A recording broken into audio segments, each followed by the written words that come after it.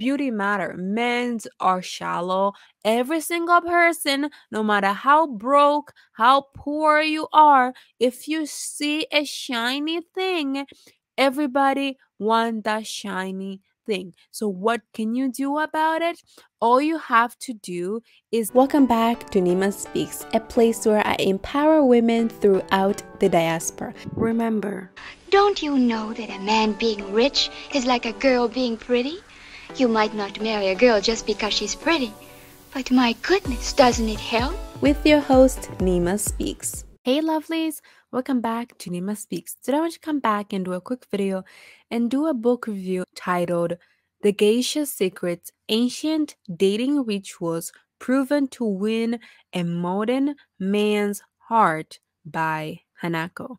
Now this is one of those books that you, my ladies, voted and told me that Nima, you need to read this book. To be fair, this book, I believe, it's extremely helpful for women who are either working in corporate America, women who are working in masculine industry. And back to the basics, how can I get in touch with being a woman in order to lure men to me? Now without further ado, enough disclaimers, let's go. Before I get started, I would like to define what does geisha means. Ge meaning art and sha meaning a person or a doer. Now, geisha is a woman entertainer in the Japanese culture who her job is communicating music, art, and serving luxurious, exclusive men. They come to her and she just serve and entertain. Now that's out there, let's get started on the first tip. The first lesson that you can learn from this book is that prioritize femininity and womanhood in order to lure a man in. This is one of those things that if you have been in my channel for even 2 seconds, I always talk about prioritizing your femininity, prioritizing the fact that you're a woman. I have a whole video on how to be a softer woman. But in this book, what I was talking about is that as modern women, remember to remain feminine. Now, there's a few things that you can do to remain feminine. One of the things that she emphasized absolutely is that it's extremely important for you to take care of your beauty. Hanako, that's her pen pal name, expressed that a geisha woman, they take pride in their appearance, they take pride in their hair, their makeup. Of course, they were more of a white makeup, that's just part of the whole aesthetic. But for you, of course, you can be put together. When I say put together, take care of your skincare. Make sure that you have your makeup matches the shade, the undertone. We should know better and we should do better in that sector. Another thing that is extremely important here is that understanding your own personal body type. Now, I am personally a pear body shape, but I have then mastered the art of dressing and looking good according to my body shape. I know every single clothes that looks good on me. I know what accentuate me perfectly. I know what just make me look mwah, chef kisses. All of those things I have learned by myself. Now, why is that important? Because that's part of luring in, pulling in, charming in that man. Beauty matter. Men's are shallow. I don't like to put it like that, but that's just the truth. Men are shallow. Men are simple. Most of them, they truly do care about the beauty. If they like what they see, then they'll come and approach and things will progress from there. So it's extremely important for you to understand and love and learn to dress for your specific body shape. Another thing was the fact that take care of your body. That means exercise. That means shower. Your hygiene is extremely important. Remember, a man is more excited when he can wonder what is beneath a woman's clothes. Now, I might be like, Nima, isn't that a sick pervert? No, girl, that's not what I'm talking about. When it comes to enhancing your femininity and your desirability as a woman, there is a way that you can dress that make you stand out. Now, I personally sometimes like to put a little bit of highlighter and show off my décolletage. Sounds silly, but that just little shine and it make the eyes wander to the décolletage. But then look down and everything else is covered. Men are simple. Their imagination will run wild by themselves. If you're gonna show cleavage, you're gonna let the girls out, well, let's cover the rest of it. If you're gonna have a high slit or a slit that shows a little bit of your thighs or something like that, then maybe our cleavage we cover that up. And that what it means to be able to sprinkle in a little bit of skin here, sprinkle in a little bit of mystery to bring in and entice that man. The second lesson you can learn from the Geisha Secret, ancient dating ritual proven to get into a man's heart, is that start with beauty, but your intelligence and accomplishment is what's gonna captivate a man. Exhibit accomplishment with extreme humility. Now, what exactly does that mean? Nobody likes a braggadocious show off. Having beauty is great and everything, but you need your intelligence as well. It's extremely important for you to develop and nurture a skill exceptionally well. Why?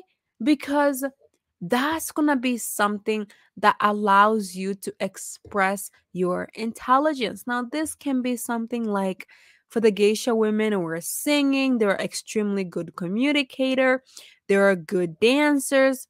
Those are a few things. Of course, it doesn't have to be that, it can be something else. But being able not only to cultivate that skills, but also hold a conversation. The amount of women that I have personally come along who they just have no idea, no clue on how to hold a conversation, and it's sad. So, how can you learn and understand how to hold a conversation?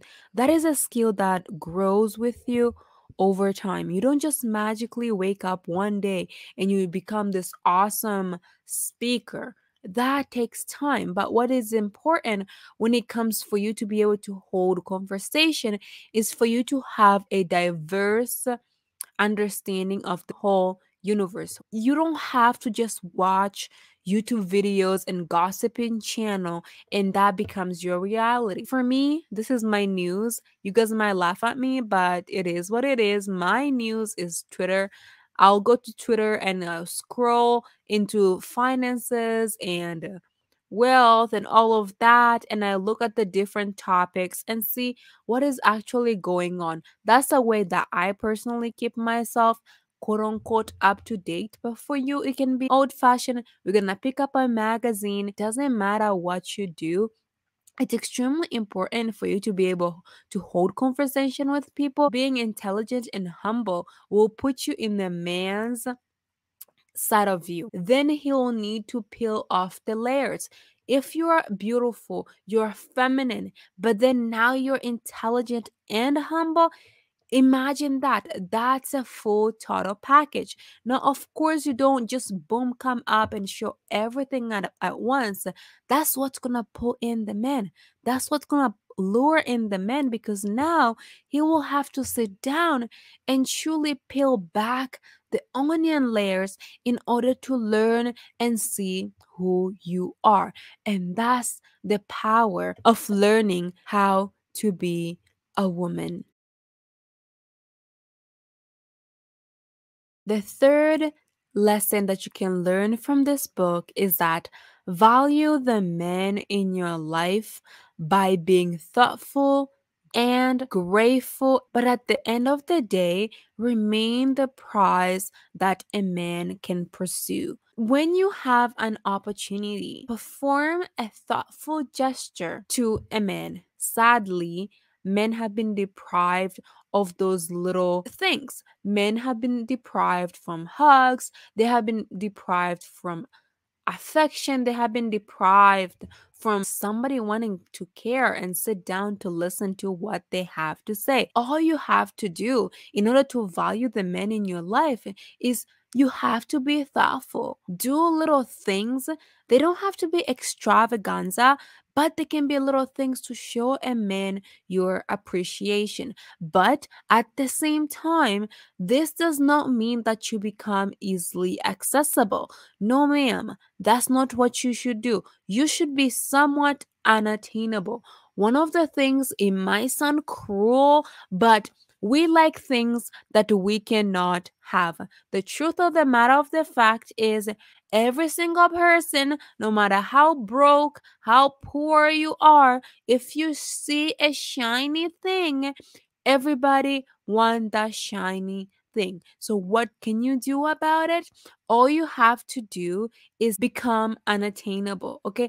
Be kind with your word and intention, but do not reveal yourself completely to a man. Another thing that I find it to be a little bit icky, in my opinion, is that many women, we have this tendency when we're dating and we talking to a guy, instead of seeing them as just a human being, as a person, we start imagining them in our head as them being our future boyfriend, our future fiance, our husband, the person who's gonna carry my kids. And we rush and we exude this energy that's come off extremely pushy, that comes off extremely desperate. Now, ladies, if you don't believe me, I'm gonna play you guys a quick video to show you exactly what I mean that women, when they see a man, you went on a date or you talked to him for one time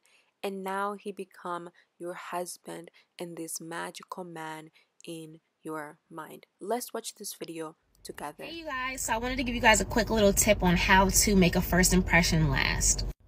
Okay, so I've been talking to someone for literally like 2 days now. I've been talking to someone for literally like 2 days now. Literally like 2 days now. 2 days now. And we decided to have our first meetup, link, date, whatever you want to call it. And just through our conversation, I know for a fact he is an avid cigar smoker. He enjoys a good cigar over a glass of brandy or whiskey. I can't remember which one. I think it was whiskey. But I picked up on that little mental note. And I remembered that my dad is an avid cigar smoker and he has a really nice collection. So before getting on the road for our date today, I decided to stop by my parents' house and actually pick up a cigar. And my dad actually threw in a cigar cutter. And my mom, being the mom that she is, was like, oh my God, Samara, you can't take it just like that and hand a cigar in a cutter, wrap it. And I'm like, well, what do I have to wrap it with? Her crafty self had some twine in a paper bag. So I wrapped his cigar in literally a paper bag I folded up and some twine, and I really hope this is a good first impression. Now, ladies, I have nothing against the lady that I just played the video of. First of all, she's absolutely gorgeous, but one of the red flag to me, and she was too desperate. Now, this is my personal opinion. After having a conversation with somebody for one day, literally like 2 days now, one time, and then going on a date the next day, the first thing in your mind is you trying to get a cigar because you love smoking cigar, and you ask your dad and your mom pitched in into this gift. That's desperation. You don't know the man. You have an idea of what you think this man is. You have this build up idea because maybe he might be 6 foot tall and that's what you like. The matter of the fact is that you look absolutely desperate. So one of the things that I personally do, go on dates and be spontaneous. Stop looking for a husband. If a man asks you what are you looking for, be like, I'm not looking for anything serious at the moment. And that will shock them because usually when a woman, you ask a woman, what are you looking for? Maybe like, I'm looking for a husband. One of the things that I have never in my life done is I have never told a man that I am interested in marriage. Now, this might sound weird, But, ladies and gentlemen, this is how you hook them and then you pull them in. Okay. One of the things that I personally don't do is that I never show desire for exclusivity, nor do I be out here dreaming about my quote unquote wedding. A lot of ladies, you guys do this and it's awful. And the funny thing about it is that what ended up happening is that the guys always coming to me and start talking about marriage first. Like I have never, okay, initiated when on a date or something, initiated a topic regarding marriage. Okay, never. Now, I feel like I need to clarify this a little bit. What I'm saying here is that when I go on a first date, I do not be thinking that this is the man that I'm gonna be marrying. I'm gonna be like, Nima, isn't that a waste of time? Hear me for a second. I believe a date, you're supposed to get to know people, and by knowing somebody enough, you end up realizing that are we compatible or not. So my strategy is a little bit different. I don't be going on a first date and say, do you wanna get married? Child, no, please. I need to know you, and by the end of that first date, I will have an idea if we can be compatible or not. Now, I have just an ability to figure that out for myself. I give them the floor, and when they ask me, like, do you want to get married? Do you want kids? The man will come and say, well, you're a little bit strange because most women would want a husband that would have a dream wedding. And I'm just like, well, I'm not most women. And I guess I'll take that as a compliment. So what ends up happening is that the man become confused. The men became confused because they're like, how in the world is this woman not interested in marriages? And she's out here because my whole attitude, you guys know that meme, Picasso. What's this? Okay, I like it. Picasso. Yeah, that way. That's the mood. I don't give it any time of the day. I'm just like, live your life. I'm living my life. And it is what it is. Okay.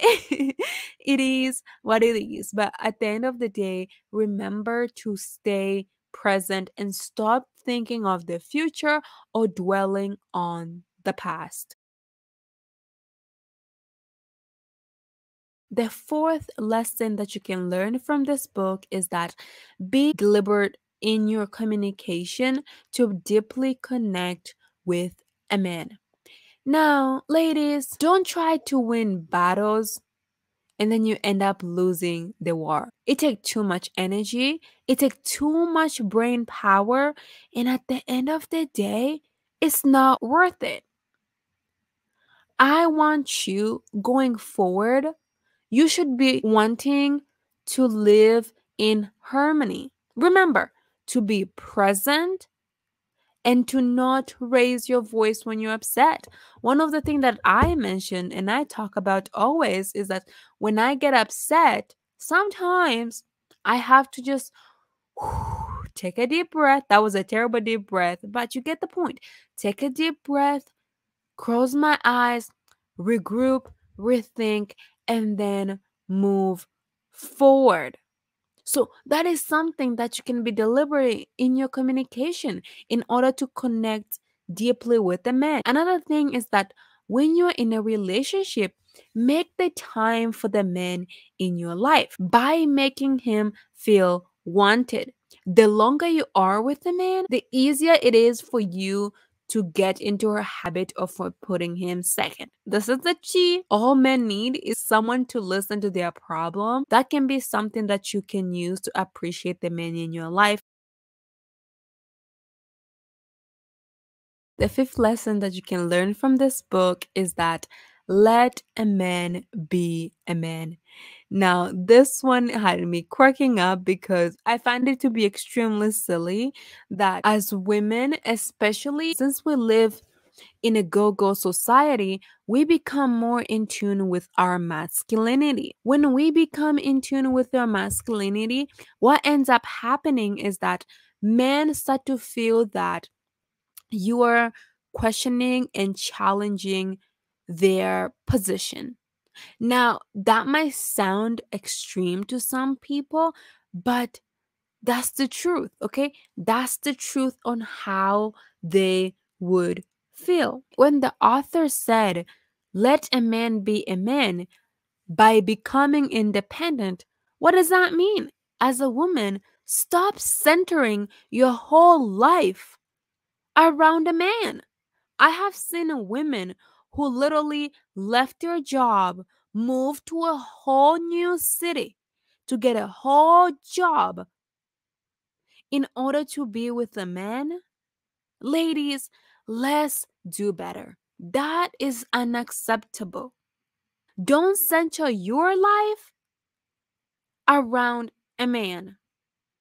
Be careful because as a woman, it's extremely important for you to work on being financially independent. Make sure you have some sort of work lined up. Now, ladies, as I stated before, I believe this book is for all my masculine ladies who are out there in the corporate industry. I know you forgot to do this, so quickly scroll up, hit that like button if you enjoyed today's video, hit that dislike button if you disagree with me, you hated the video. I'm gonna be mad at you. As always, don't be stingy. Go ahead, share this video with anybody else who need to hear this message. Let's go and do self-affirmation of the day. Go down below and write, I am a man lowering machine. Put that into the universe and see how the universe treats you in return. As always, napenda sana. All right, we going. What a money reside, what a money reside, what a money reside, what a money reside. And that's on who? Man, headed little lamb.